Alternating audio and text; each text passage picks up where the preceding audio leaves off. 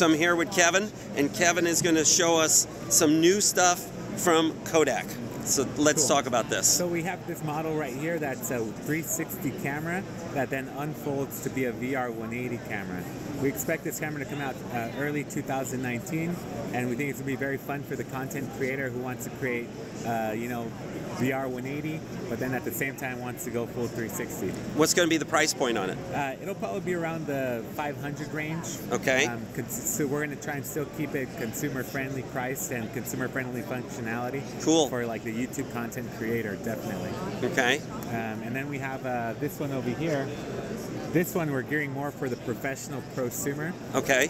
With the SP360 4K, we noticed a lot of people like using 3 of them. Yes. The 3 rig. I even do a 4 with one going up. Yeah, cool. Yeah, totally. And so we took that idea, gave it to the engineers, and we came out with this 3-lens solution.